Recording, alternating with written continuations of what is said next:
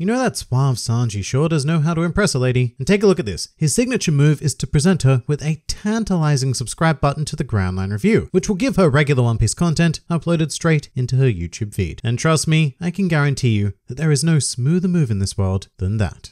Hello and welcome to the GrandLineReview, your source for everything One Piece, and today it's time for a nice arbitrary ranking of our favorite merry band of pirates, the Straw Hats. Now right here and now, I want to emphasize that this is not a ranking in accordance of strength or any other measurable factor like I attempted to do in my Ranking the Admirals video, where I applied the illusion of facts and logic. Instead, this is going to be much more, and yes, even entirely subjective, and they are going to be placed in order in accordance primarily with who I enjoy the most and my perceived impact that they have had on the story. And I want to remind you all again that this is subjective, so don't start, ripping your genitals off if my opinion differs from yours. I just thought it might be a nice fun idea to discuss our group of protagonists, and if you do disagree with me, then that is completely expected, and please do leave your thoughts in the comments below. But one last thing before we begin, I want to note for this ranking that I will not be including Vivi and Karoo. If you're desperate enough, craving a sense of ranking in regards to them, then consider them in last place. However, we will be ranking Jinbei, who is actually going to commence this discussion in 10th place. So the main reason why Jinbei is in this position is because he just keeps blowing off the crew, making all sorts of excuses not to join. Like, oh, Luffy-kun, I have things to do. Or, oh, Luffy-kun, I need to,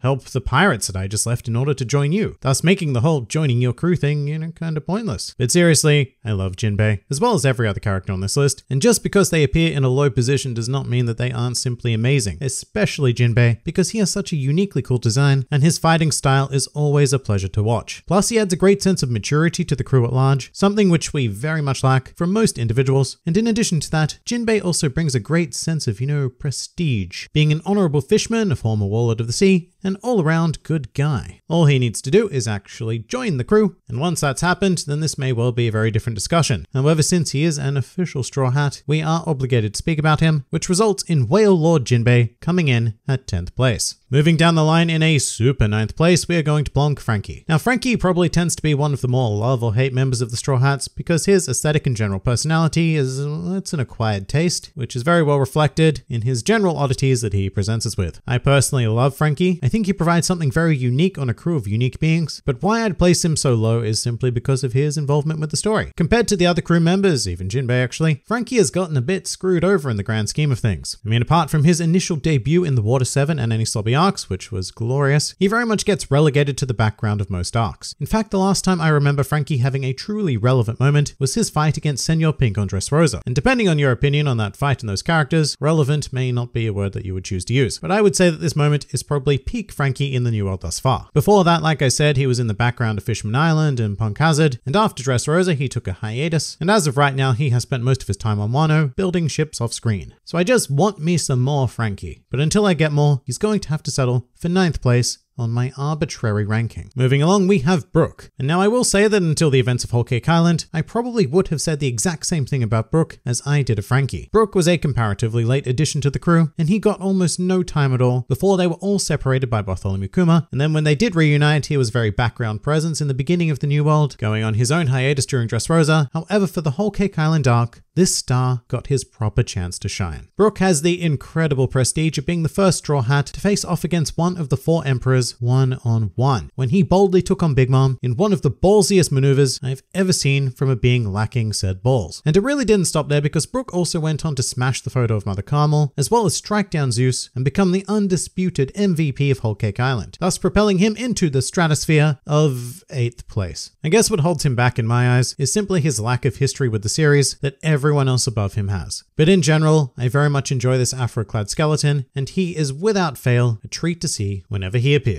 For 7th place, we now have Nami, and that's kind of shocking because there is a good argument to be made that Nami is the absolute core of the crew and the most important figure aboard apart from the captain himself. But a lot of this for me comes down to how she has been used in the modern portion of One Piece. In the pre-time skip era, Nami was a gem of a character, with her emotional climax acting as the crux of an entire saga, and she then went on to have some fantastic ongoing character growth as she slowly discovered her ability to fight and trust, which I would say culminated in her sheer drive to save Robin during any slobby and leading her to defeat a superhuman assassin with the sheer power of weather. And that's relevant actually, because Nami has probably the most unique power amongst the crew and some of the most devastating potential as well, but she never uses it. Not lately anyway, and by lately I mean like the past 12 years or so. In the New World era, Nami has seemed very sidelined to me. And yes, she does have her moments like striking Big Mom with a fantastic thunder attack, but by and large, Nami is she's just there, providing fan service by taking numerous baths or showers, as well as comic relief. I just want so much more of Nami, and that is why she is rather unfortunately in 7th place. I still love her though. And similarly, we have Robin, one ranking ahead of her in 6th. Everything I've said about Nami in the New World applies to Robin, in fact perhaps even more so actually, because at the very least Nami is something of an extrovert and makes her presence known. But Robin is the straw hat who fades into the background the most, and a lot of her humor relies on Oda showing her thoughts, which are either incredibly morbid or just ridiculously adorable. And I will say that during the Wano arc, Oda has very much finally given himself full license to use Robin in a properly comical manner, but it's just not quite enough. So for example, when I try to think of a single profound moment in the New World era for Robin, I'm coming up pretty empty. The one chance she really had was during Dressrosa, but in that case she just ended up being a Rebecca Shield. So why is Robin above Nami? Well, because if we cast our minds back, Robin in the pre-time skip era was nothing short of incredible. From her introduction on Whiskey Peak, to her surprise joining of the crew, and being the center of the entire Water 7 saga, providing one of the most memorable moments in the series when she declared to Luffy that she wanted to live. So to some degree, Robin is One Piece to me, but at the same time, like Nami, she just needs more focus in order to break back into the top 5. Speaking of, we're in the top 5 now, and next up is the most adorable doctor in the world, Tony Chopper. Now Chopper is responsible for, quite possibly, the most tragic flashback within the entire series, and he has gone on to become an iconic mascot, both within the One Piece world, as well as in greater reality. But I love Chopper because what he represents is constant evolution and development. Chopper doesn't get an awful lot of time to shine center stage, however, he is a very important supporting actor. For example, in Skypiea, we take the appropriate amount of time to focus on him, proving that he can be useful by beating Gadatsu. Then in any slobby, Chopper forgoes himself to become a monster in order to save Robin, and during the time skip he vows to become a controlled monster for the sake of Luffy. And he is always constantly developing new forms and thinking outside the box in a way that makes him one of the best Devil Fruit users in the series by far. So there is so much to Chopper, even if he appears as a simple cutesy mascot most of the time. And even if there wasn't, he's still cute. So bam, number 5, done.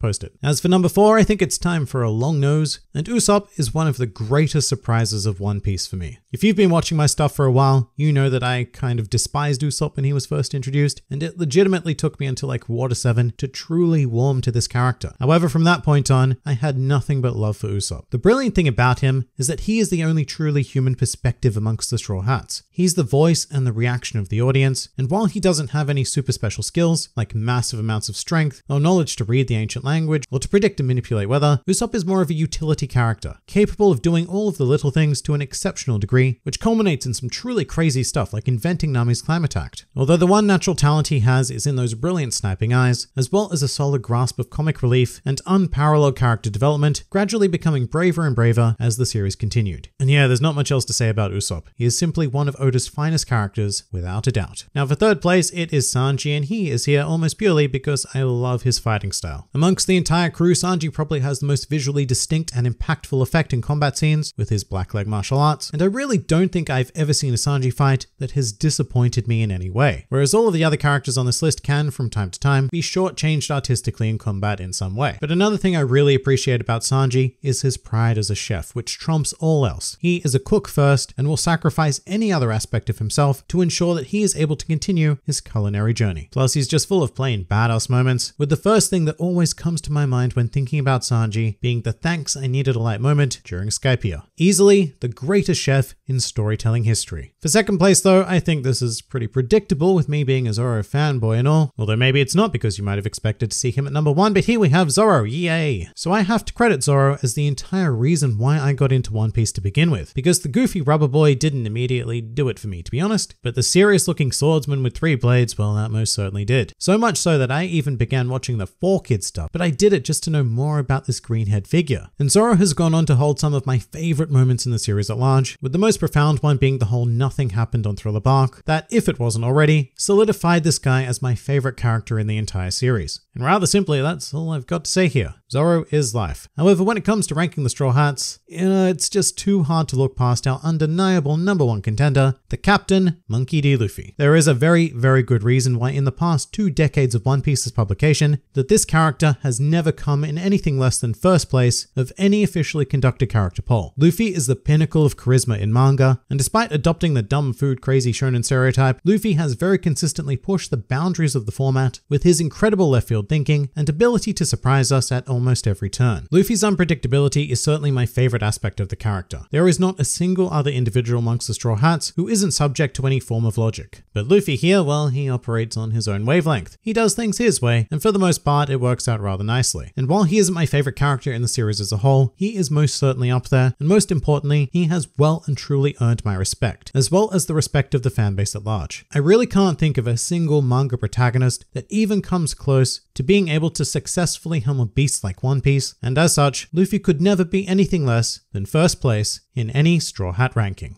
But what do you guys think? Please leave your own personal favorite Straw Hat rankings in the comments below, or even join my Discord server. And if you're keen on more One Piece content, then please do check out some of my other videos, and even subscribe to the channel for regular One Piece amazingness delivered straight to your YouTube feed. But for now, this has been the GrandLineReview, and I'll see you next time.